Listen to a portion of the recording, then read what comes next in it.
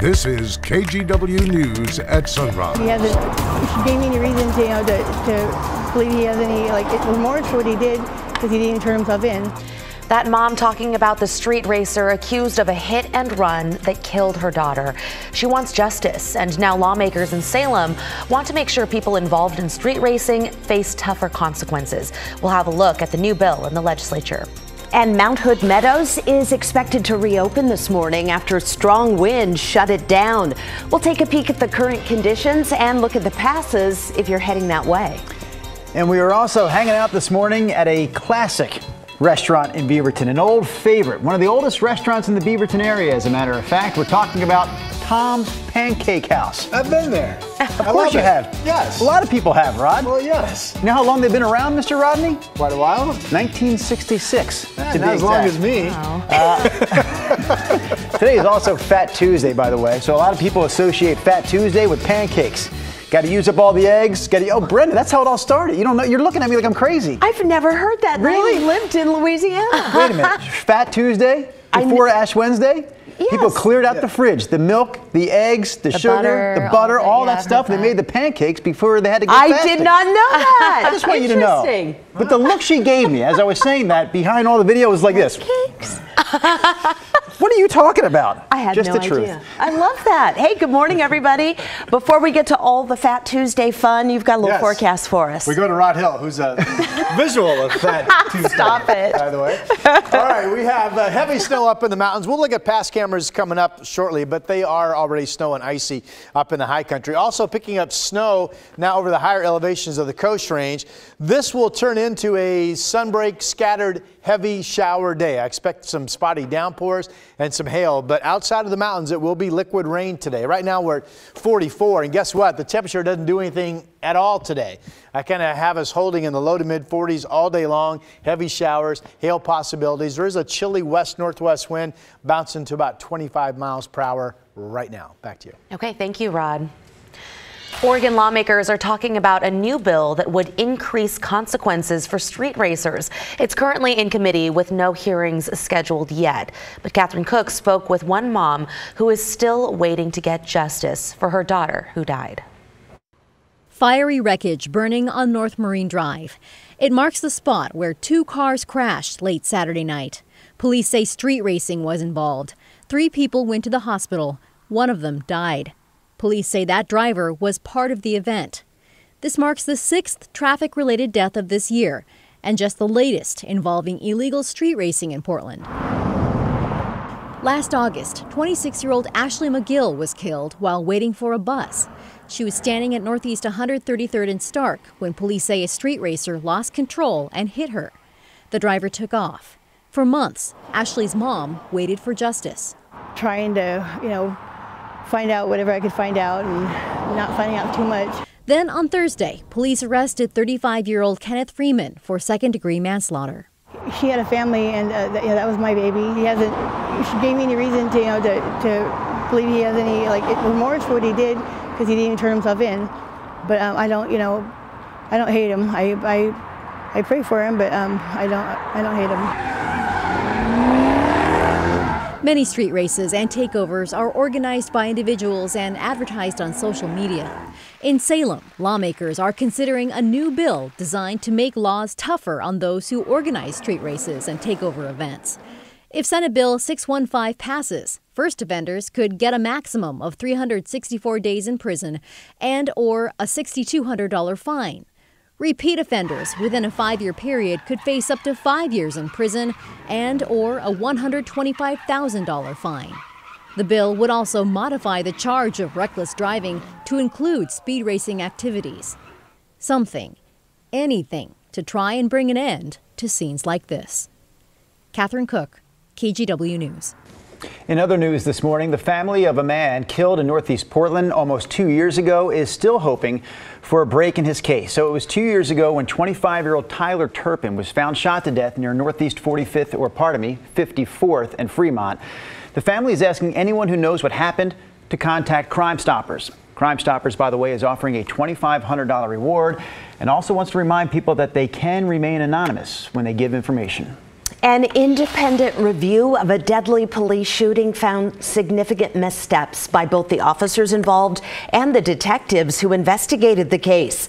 Back in 2021, Tigard police shot and killed Jacob McDuff. His family says he was having a mental health crisis and police didn't seem to notice. He was hiding in his pickup truck. As this recreation shows, the officers surrounded the truck and one of them shot beanbag rounds. Another officer then shot 5 rounds of bullets, waited 18 seconds, then fired more shots. Not once did the police during their investigation consider that maybe Jacob was in a mental health crisis. It didn't even cross their minds.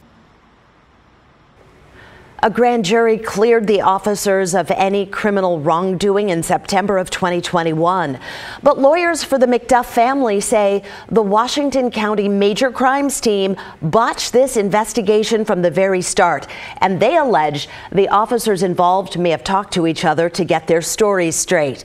The legal team is now asking for the U.S. Department of Justice to investigate. And we've got a live look at Mount Hood this morning from our Timberline Lodge Skycam. And actually, we have video from Byron Director just told me this is the video. It is not quite that bright this morning, but strong gusts did close down Mount Hood Meadows yesterday. So we checked this morning and Meadows is expected still to open up today. That was the latest from their website. KGW's Joe Ranieri also went to the mountain yesterday to talk about the big storm that's going to hit the Cascades starting later today.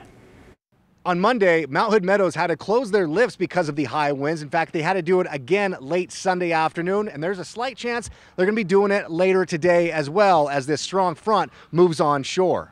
The conditions were almost picture perfect at Mount Hood Meadows for President's Day on Monday, but the high winds forced the ski resort to close for the day. Everything looks really good, but I guess they couldn't run the lifts today because it was super windy. But so we decided to come down here. That meant the summit ski area in Government Camp was packed with people who decided to trade their skis and snowboards in for sledding gear. Yeah, and snow tubing we've never done before. So we're getting ready to give it a shot. Most of Monday brought cold rain showers for the mountains, but over the next couple of days, a strong front is expected to bring heavy snow and breezy conditions Monday night through Wednesday. What we see is there could be 2 to 3 feet of snow here through Wednesday or Thursday, and we're going to have a lot of recovery to do afterwards because it's coming in with some pretty intense winds. It's not going to be just the Cascades that see the heavy snow, so will the Coast Range. Don Hamilton with the ODOT says he's paying close attention to all of the highways this week across the state. We've got the de-icer going as needed up there, and we've got the plows ready, we got the sanders ready, we got the salt trucks ready to go as we need them when conditions warrant. There's even a chance we see snow levels drop much lower later in the week. As the week goes on, our ODOT crews are going to be watching conditions very, very carefully everywhere, especially here at the valley floor. And so far this winter, snow down on the valley floor has been minimal at best. We're going to be watching out. We haven't exhausted our supply of our resources, our winter resources yet, the salt, the sand, the de-icer. We still have plenty of them on board right now, too. So we'll have to see if this storm... The rest of February looks pretty fierce. Cold temperatures, lots of moisture, so I think we're going to end up February with a lot of snow. Is the storm many of us have been waiting for. Now, I spoke with Don Hamilton with ODOT, who told me if things get really nasty throughout parts of the Coast Range, the Cascades, or potentially down to the valley floor, he will have his crews work 12-hour shifts. But again, that remains to be seen. For KGW Sunrise, I'm Joe Ranieri. Okay, Rod, tell us about the wind up there this morning. So I just checked. Remember this front that came in before midnight last night, or actually about midnight on Mount Hood, came in with a jet core, and I thought there might be 100-mile-per-hour winds at 7,000 feet, but looks like those winds were about 75 last night. Still blowing on the upper lifts at Meadows to 52 miles per hour right now. So wind's going to be a factor up there again today. Bundle up. Winter storm warnings in place all the way into Wednesday morning for both the Cascades and the Coast Range. Here's the wind map. These are current wind gusts right now. To 46 in Pendleton, 28 in Bend, 26 in the Dalles, 28 in Astoria, 40 in John Day. So really much of the state seeing noticeable winds. There are warnings in play for parts of the Columbia, well, much of the Columbia Basin basically, this red area. back up into Wasco County, and then advisories for wind in Central Oregon, parts of Jefferson and Deschutes County. These will all expire later this morning. These were up for potential winds of 50 to 60 miles per hour. Haven't seen reports that the winds went that high. Anyway, those will be expiring in the coming hours. The purple color is the winter storm warnings for the Cascades and the Coast Range. We are now in, we talked about this yesterday, this front basically opened the door to an active scattered shower pattern. And today, outside of the mountains, it will be rain showers here on the west side for the most part. Radar is picking up some colder pockets already where it's showing some snow over some of the high hills. But I think sticking snow today, you're going to have to be near to even just above 1,000 feet to find that on the ground. Here's that government camp ODOT camera, 28 degrees there and already pretty snow and ice covered. Snow is just starting to really stack up and get going. Now down to 34 degrees on the Sunset Highway over the Coast Range of 1,400 feet. That will become snow covered in the coming hours. The snow levels again drop to just about 1,000 feet today. Early morning numbers, I like this. 43 Baker City, 43 Salem, 43 Newport. Hey, we're all the same. Here's a look at our Futurecast movie real quick, showing the scattered power pattern with some breaks. And see the bright colors, the yellows? There will be some spotty downpours and some hail. Remember, once the cumulus clouds start to build, they'll reach freezing temperatures quickly, and that will freeze some little rain droplets into hailstones. So we'll get that. Here we are this evening. Scattered power pattern continuing. I want to say powder instead of pattern for some reason. Here we are tomorrow morning, and there is mostly snow showers in the air for your Wednesday for Portland. 40 to 45 today. We'll only be in the 30s tomorrow. We start the chance of some dustings of snow on the ground at lowest elevations tomorrow into tomorrow night. Looks like the moisture quickly dries up Thursday morning, and then we just go all dry until I think it's rain, but it'll be a close call Saturday overnight into Sunday. That's your forecast for now. All right. Thank you, sir.